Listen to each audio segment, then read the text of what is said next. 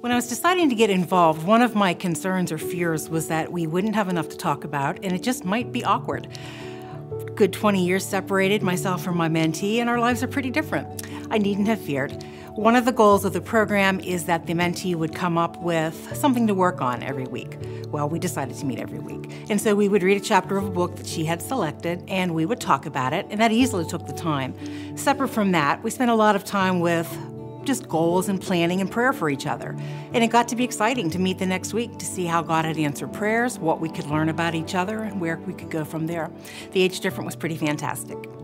So my only hesitations in participating in the hand-in-hand mentoring ministry were regarding time constraints. However, like with most things, you prioritize what's important and you can always find time. This experience has been rewarding above and beyond what I ever thought possible.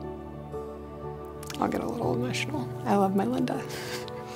I've seen God working in me through this entire experience from the very beginning, especially with the pairing of my mentor and our prayer partner, someone that is truly caring and invested in my relationship. God definitely was able to work through me as a mentor as we did this program.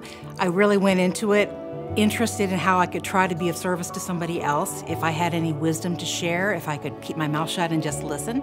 And it didn't take terribly long until I realized that he was using the opportunity to work through me pretty clearly as well. What I was hoping to gain was a more sure spiritual footing in regards to parenting, especially with my teenagers. I'm not sure that I accomplished that, but that's on me. As I got to walk through some of the life of my younger friend and experience some of the challenges that she faced dealing with a family and a husband and children and work, I got to share a bit of what had happened with me and how God was always there in the details. Even at the time when I didn't see it happening, he did have control and things were okay. And then I got to take a step back and realize that even in my present time, God is still in those details. When life seems big and overwhelming, we may not see it all, but he's got it under control.